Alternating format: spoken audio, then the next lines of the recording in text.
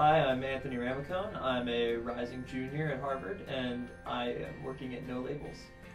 No Labels is a kind of a grassroots nonprofit organization that's aiming to make government work by making compromise possible again, because a lot of legislators in DC have kind of lost trust from both sides, from Republicans to Democrats. There's a huge gulf and nobody's getting anything done. So No Labels is working to make it possible for government to start working again.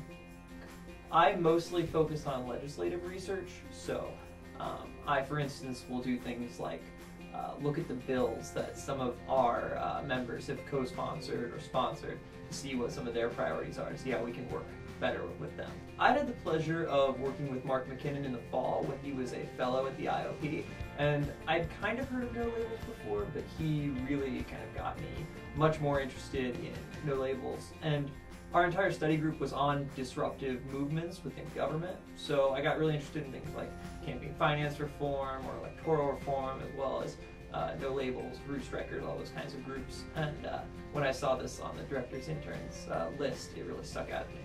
I was really excited to come out here and do something where I knew that I wasn't going to be sitting behind a desk kind of doing menial tasks all day. I knew that it was going to be very involved once I got here.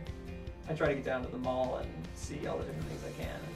I had Ethiopian food the first time the other day. So there have been a lot of great moments. I think the coolest was we got to, I had the opportunity to go down to one of our problem-solving meetings. So all of our representatives and senators who work with No Labels come together, and we meet every couple weeks or month or so, and just they bring in experts and they discuss different policy issues.